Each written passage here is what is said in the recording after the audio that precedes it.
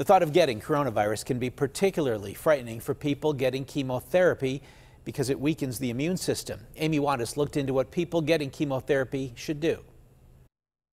Yolanda Murphy thought stage 2 breast cancer was her biggest enemy when she was diagnosed in 2016. But in 2020, it's coronavirus that's consuming her now. It's been mentally daunting. Daunting because the 41-year-old has a weakened immune system after getting chemotherapy treatments 4 years ago.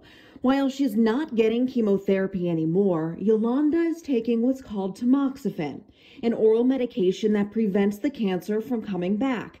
But she is not considered to be in remission until after 5 years of her diagnosis. For those of us that have gone through chemotherapy, your immune system kind of will never be the same. Which makes her at a higher risk of contracting COVID-19 and it being more serious if she did get it. You could have more complications, more severe pneumonia, worse outcomes than if you didn't have the chemotherapy or immunosuppressive agent on board. Why Dr. Stanley Marks suggests delaying chemotherapy treatments if it isn't detrimental to your health. There's certainly patients who are doing very well, who are in a deep remission, might be on a maintenance chemotherapy drug.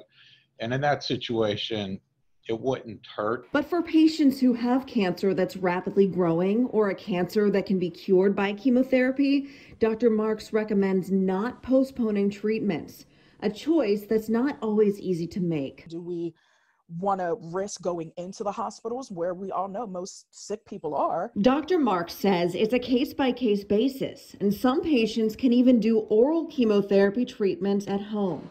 Amy Wadas, KDKA News.